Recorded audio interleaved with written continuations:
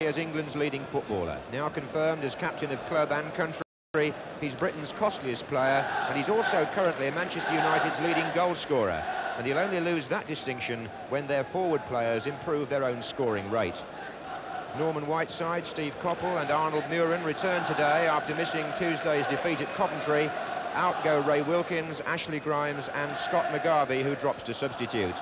But no changes in defence, because prior to that Coventry game, United had kept 6 successive clean sheets and still have the best defensive record in Division 1. Aston Villa, like United, took only 1 point out of 6 over Christmas. The Tokyo trip seemed to signal a slump in their form, and it's since cost goalkeeper Jimmy Rimmer and England forward Tony Morley their places. Mark Walters and Nigel Spink have been given their chance. Spink, who came on for Rimmer early in that European Cup final against Bayern Munich, will need to be on form again today if Villa are to end a run of over 28 years without a league win here at Old Trafford. Referee this afternoon is George Tyson from Sunderland. So 2 famous clubs, each worried about their recent form. Aston Villa wearing white shirts today, playing from right to left. And already an offside. Usual combination of Peter With and Gary Shaw playing forward for Aston Villa. Oh, a mistake by Evans, covered by Gibson. But he was over-ambitious. Moses got a foot in. This is Muren. And the deflection comes off Ken McNaught for the corner. Arnold Muren, who had the shot. And the United line-up here is McQueen going onto the line. Whiteside standing just off the line and Stapleton in the 6-yard box. McQueen up for the flick on. And Whiteside had pulled away initially, and as he drove the ball back, there was a deflection, although it'll be a throw-in on this side of the field. Moses. Nicely back to him by Robson. That's Moses' cross. McQueen is still well forward here. Oh, and a bad one by Mortimer, straight to Arnold Muren. The flick inside, Spink comes with Bremner, and Stapleton drives and over.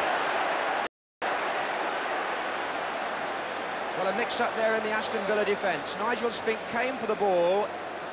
Bremner was in there, defenders perhaps and goalkeeper not at one, and as it bounced for Stapleton, he couldn't direct his shot underneath the crossbar. So a let-off really there for Spink and Aston Villa.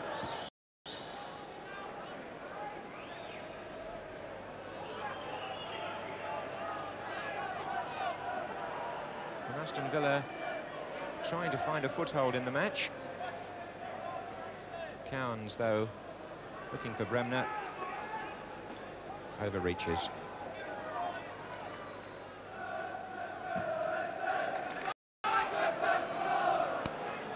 Whiteside, and here's Stapleton. And a deflection, and it might run for Whiteside again. Spink saved it, Stapleton couldn't get there, McNaught could. Ball didn't run kindly there for United. Whiteside looked as though he might jab it in. Stapleton had a chance as well as Spink had come out. Didn't fall for them. It'll be a corner.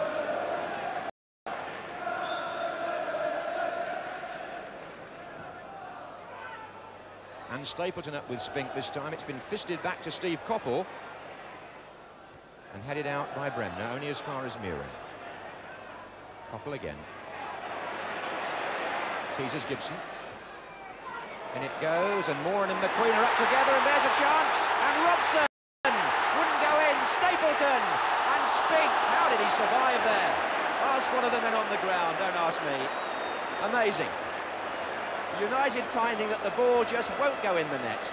But they must have had 3 or 4 strikes there in a matter of a couple of seconds, and the ball still finished in the arms of the Aston Villa goalkeeper.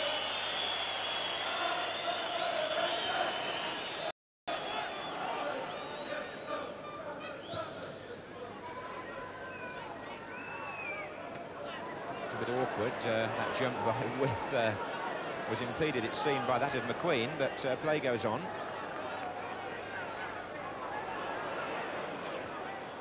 Alberston, Robson, good triangle there involving Muren as well.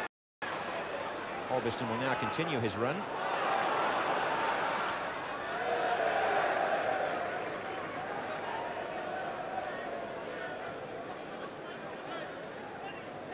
Manchester United now well into their fourth match without scoring, and the longer it goes on, I suppose, the greater the danger that their confidence is affected.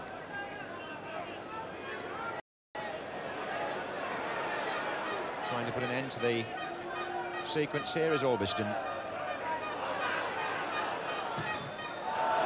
Well, he may have helped to do so. He's forced a corner off Gary Williams.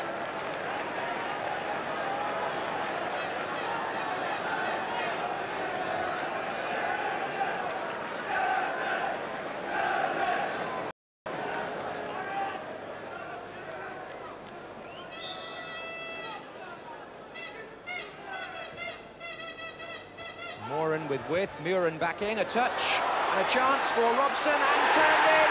Frank Stapleton was there inside the 6-yard box to finish it off from Brian Robson's earlier effort, and the barren run has ended.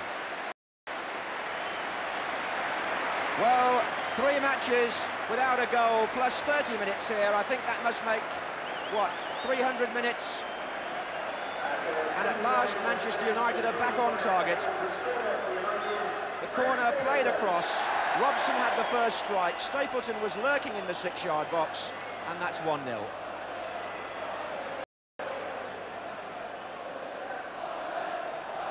And relief spreads round Old Trafford, because it had seemed that the ball would never go in. Williams.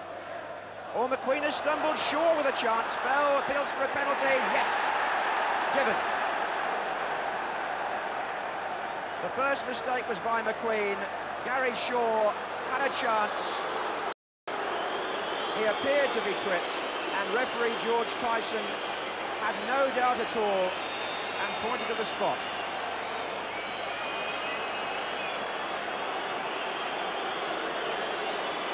Gordon Cowans, 5 penalties already converted this season.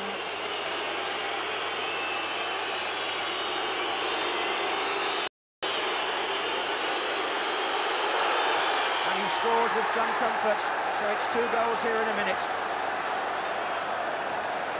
Altogether now, Cowans has scored 8 for Aston Villa, 6 penalties, and that one he just tucked quietly to one side of Gary Bailey, who had no chance.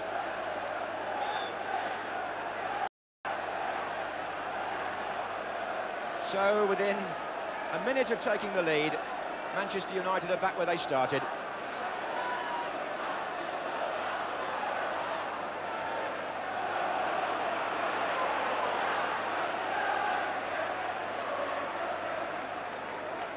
Stapleton, right side.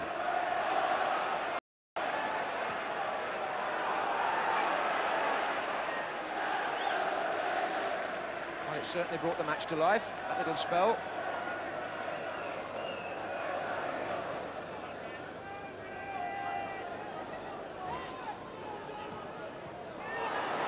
Muren. Stapleton started his run. Oh, it's a lovely touch back, but nobody able to take advantage. Nevertheless, the applause for the mobility of Frank Stapleton. We've got just under 3 minutes left in the first half. This is Robson. Aston. Moses.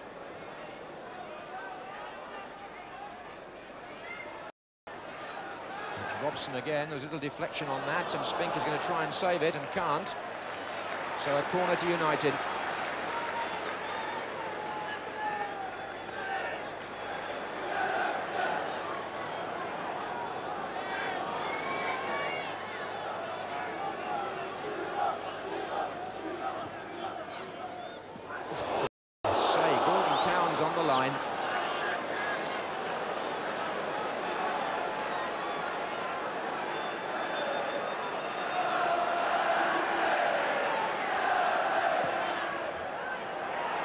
Spink in a bit of trouble here, but Gibson's header, not a good clearance by Walters, driven back in, and a chance again, Gibson out once more.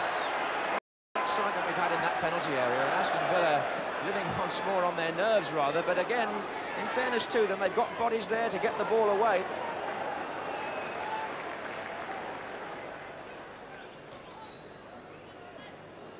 Time being added on now for stoppages at the end of the first half. It's Gary Shaw pulling it back. And Moses with time to turn on that and look for Whiteside. Good touch, Koppel. Stapleton starts a run on the left. That will not find him. And if goalmouth incident is the name of the game, then Manchester United provided plenty of entertainment in the first half. Frank Stapleton scoring, although there were many other near misses. But within a minute of that, Aston Villa equalised when Gordon Cowan scored from the penalty spot. So at half-time at Old Trafford, it's 1 each. Well, the Stretford end booed the penalty decision, but they probably had the best view of anybody. We can see it from behind the goal, and Kevin Moran perhaps not intending to catch Gary Shaw like that, so maybe it was a little harsh, but Shaw certainly went down, and George Tyson, for one, had no doubts at all. That penalty was only the 5th goal that United have let in here in the league this season, and only the 7th that Villa have scored away from home in the First Division. Indeed, it's only once in the last 16 months that United have let in more than 1 goal in a match here at Old Trafford, and their neighbours City put 2 past them earlier this season.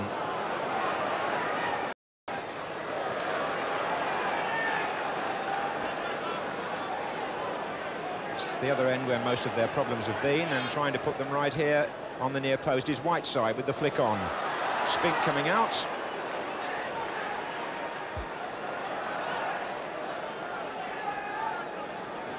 This is Bremner. That's a good-looking ball.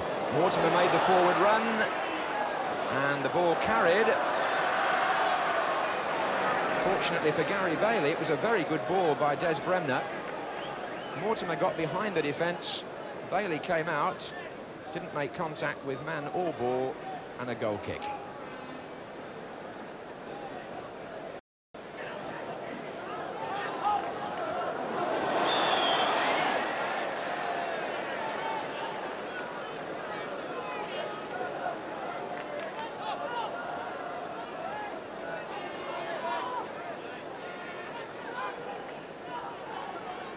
Warren into Whiteside. Now then, that's been given right on the edge of the area. Whiteside fouled. So Manchester United's turn to perhaps do something from a set play. Arnold Muren useful with the left foot, as we all know from here, but so too is Brian Robson in their different ways. And that was Muren, and he's hit the post. And this is Moran. And he pulled it back in, and they're all up for that, and away by Bremner. Typical Arnold Muren effort. Firm and accurate, clipped against the post.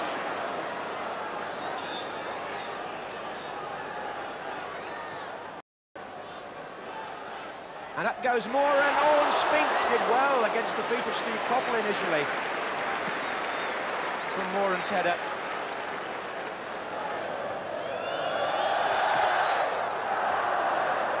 Here's Cowans. Moses. Koppel away from Cowans. Can he beat Gibson?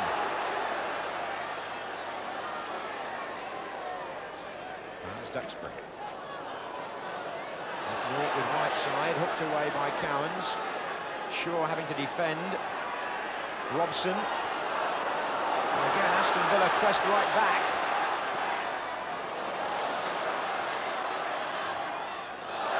And United will settle for the corner.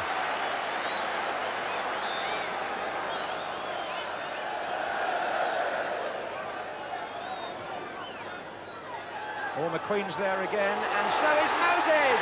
Off the line, Moses! Appeals for handball. They chased the referee for a possible penalty, didn't get one. Gordon Cowans, I think it was, on the line from Moses first, but what a good save that was, and Moses went in again. Then there was appeal for hands. Now it's Muren, Whiteside. Is there a chance here? And McLeod gets the ball out. Well, it's like an assault course, really, in that Aston Villa penalty area. It has been most of the game, and look at that, they're slicing it now in their anxiety, and it goes from McQueen. Koppel! Spinks says cool down, but it's been fairly hectic in there, to say the least. What a clearance off the line, and Moses doubly denied.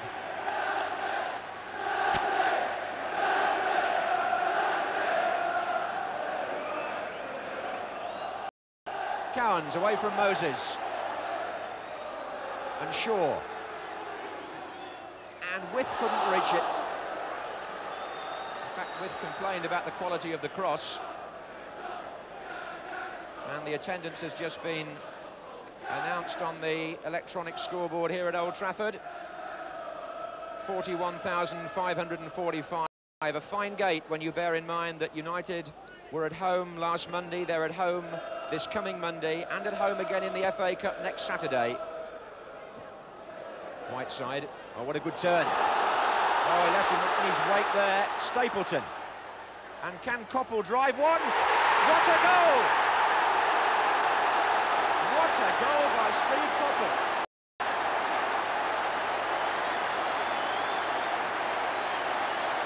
And two of the players who've taken a certain amount of criticism for Manchester United's lack of goals play a part in that one. Norman Whiteside leaving McNaught sprawling, got away. That caused the opening, but when Coppell ran onto that, what a finish. And so Manchester United take the lead for the second time in the match, and now it's a question of whether they can keep their nerve and not get caught on the rebound as they were in the first half.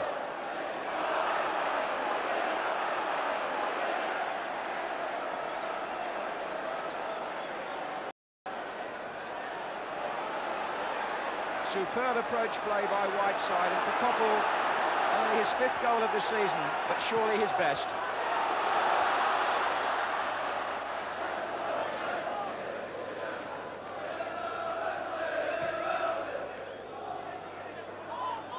And that's Stapleton onto Coppell.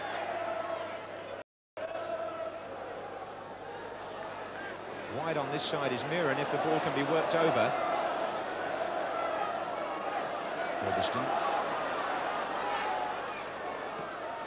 And Stapleton touched it on for Brian Robson, right foot, Moses, Whiteside, he's missed it. And Manchester United look again at an opportunity and must say they should have scored.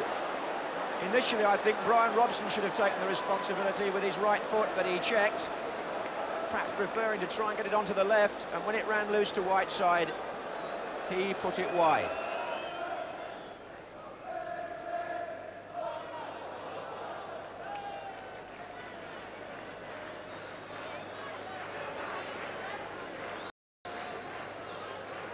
To maintain their interest in the Championship, Manchester United and their supporters well aware that this game has got to be won.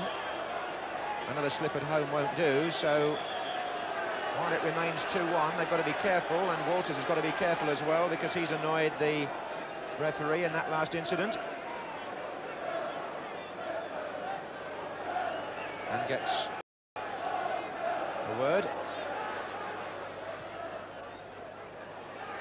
And Stapleton got there, oh, it's in! Well, Ken McNaught won't be too happy about that. The free kick was fairly orthodox, and you wouldn't have thought Stapleton would have got a header into the back of the net from that position. But McNaught didn't stop him, and neither could Spinks stop the ball. So 3-1 looks a lot more healthy, and it does reflect rather more fairly the way this match has gone. Stapleton congratulated by Brian Robson, and his overall display this afternoon deserving of some good fortune now in front of goal.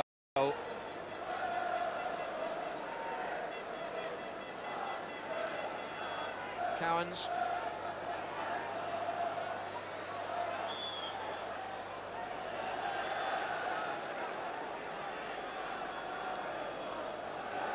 Well, it was 4-1 last year here to United against Aston Villa. But for the moment, it's Villa back on the attack. What do I say back? I don't know. They haven't been there too often. Backheeled for Cowans to chip one, and McNaughty's coming in, and the header past his own goal was, would you believe, by Stapleton, who just goes to show what an all-round player he is.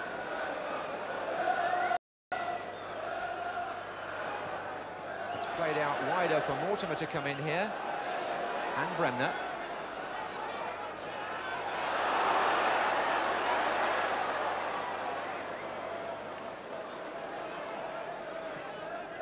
Oh, and driven by Duxbury, hoping to find Coppell.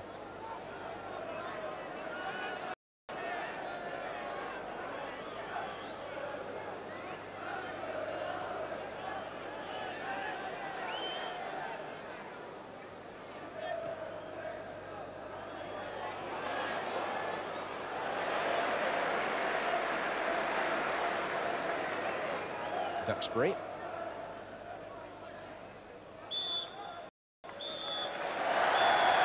So United at last find the goal touch, and in particular Frank Stapleton, part of a very impressive front three this afternoon for them. Norman Whiteside having a good match, especially bearing in mind rumours about players United might sign for his position. And Steve Coppell, who tells me he's feeling fitter than for some time, he's now back in full training, or some training anyway. He's scored a beauty. United then ending their lean spell, but Aston Villa now have taken only 1 point out of the last possible 15. Football in general, I'd like to hope that Bob Paisley has a very happy retirement, and we should take Kenny Dalglish and Graham Souness with him. I always enjoy playing against them, you know, so I'll be looking forward to the game. Any particular friends still in the side? Yes, there's still about 4 or 5 other players who were in the team for all the years I played there, you know, so I'll be looking forward to seeing them again. On the back of a good win against Aston Villa, do you think that Manchester United's scoring touch, which has deserted you so often this season, has at last come right? Well, we're hoping so. We're hoping that the Villa results got us back onto the goal-scoring ways, and we're hoping that we can pick up and have a very good 83. Because in a sense, for you to be the top goal scorer is a bit contradictory, isn't it? Bearing in mind strikers are normally the highest scorers. That's right, but the way we play at United, it allows me a lot of freedom to get forward. You know, so I've been getting quite a few goals myself this season, but I'm hoping that Frank and Norman will both overtake us by the end of the season. Now, it was some year for you, 1982, wasn't it? I mean, have you had a chance yet to sort of reflect on all the things that happened to you? Yes, I really enjoyed 82. The only thing that I didn't enjoy was not winning anything. So I'm hoping 83 I can play up to the standards I did in 82, and hopefully I can win something this time now. Captain of both club and country now, confirmed. Is that going to affect your game at any stage, or are you quite happy you can carry that off and still play as well as ever? No, I'm hoping that I can just keep up my performances and just accept being captain, and hopefully it'll give me more responsibility and I'll improve my game. Because